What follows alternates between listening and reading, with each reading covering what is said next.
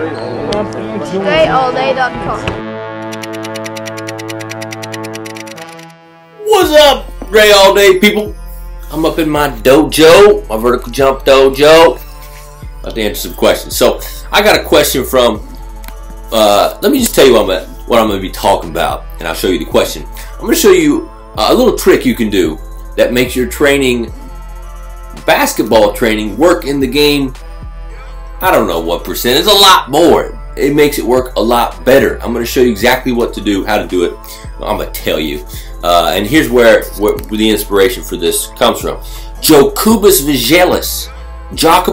Vigelis. He says, I'm so mad, I work so much, I'm so ripped, and my game isn't getting better. I mean, I work without the ball, I'm just staying in one place and can't move. Any tips? The only thing I'm kind of getting better at is my vertical. But, okay, so here's a dude who says he's working hard, doesn't seem to be getting anywhere, starting to get frustrated because he's putting in that time and work, maybe even some of that cash, and he's not seeing results. So, with vertical jump training, everything is always very training specific. So if you want to jump higher, most of your training looks like jumping. So if you want to move faster, most of your training is moving faster specifically. Now let's move that over to basketball. Whether you play on a team or you just go to the rec center and try and get your flow on at the rec center, it's the same kind of thing. So here's how I recommend you would train.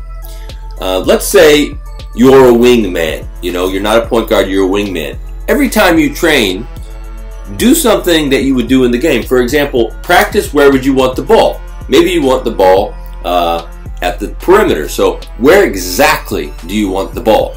So when you give yourself the ball to practice getting open and getting that ball, and so that you want the ball in that position. So you know that position. So you get the ball in that position. Then once you have that ball in the position, don't just do something neat in between the legs and shoot a jumper. Do exactly what you would do at the rec center, or do what you would do in your high school or college or pro game, whatever it is. Practice specifically that move. So if you're going to do one of Dre's moves or one of the others, don't practice 500 moves. Practice a few that you can master, so that when you're on the court, you can receive that ball, want to receive that ball confidently, and know that you're going to shoot a high percentage shot doing a high percentage move, if that makes sense. So and I highly recommend that you track this. So if you're going to go out and train for an hour, no, I'm going to train this move, and this move. Here's how I'm going to get the ball on the court, here's how I'm going to do the move, and here's how I'm going to finish the shot. And then say you do it 100 times, mark how many times you made that shot in 100 times. And then next time you go in the gym, see if you can do better. That way you have an objective sense of whether or not you're progressing. Because if you're just going in there and shooting and then playing the game and then shooting, you don't have a real good idea if you are getting better. For example, you, Jakuba. I think this is Jakuba. How are you tracking your success? How are you measuring whether you're actually getting better or not? So your practice, you should be able to say, yes, I am getting better at A, B, C, D, because you're tracking it. So you know you're getting better in practice. And then you should be able to see in the game, I'm scoring more points, or I'm getting more rebounds in your stats, and just a general sense that you're getting better. So that's what I recommend. When you go in the gym to train, you train something specific.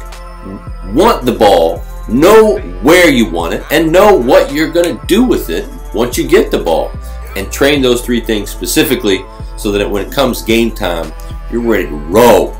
Okay, so that's a little tip about basketball, and it relates to jump training as well, because all specificity. Guys, if you haven't got it already, I highly recommend you grab our How to Jump Higher in 45 Minutes. I'm going to show you with pictures and everything exactly what exercises to do that can get you jumping higher in 45 minutes. These are techniques. These aren't exercises that make you stronger. They're actually techniques for jumping that increase your jumping height by doing little things with your tendons and your central nervous system and some stretching things. So check it out. Let me know what you think, and keep posting your questions here. And work on your game. Thanks for checking out this video. Make sure you follow all my top content up here. Follow me on all your favorite social networks right over here, and make sure you are subscribed to catch all the new content I put on this channel every single day. Work on your game.